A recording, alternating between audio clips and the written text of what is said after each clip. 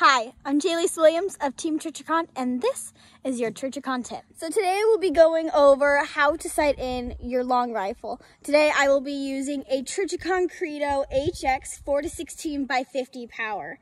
And I also am using a Caldwell lead sled to stabilize my platform when I sight in.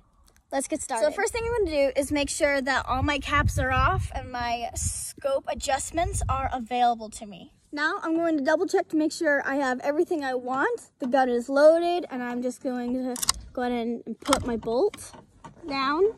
Safety is off, and when I'm ready and I'm stable, I'm going to go ahead and just press the trigger straight to the rear like I'm touching my nose.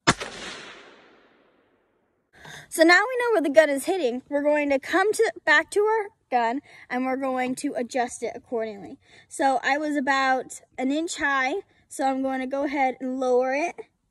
So this is up, so I'm going to go the opposite way.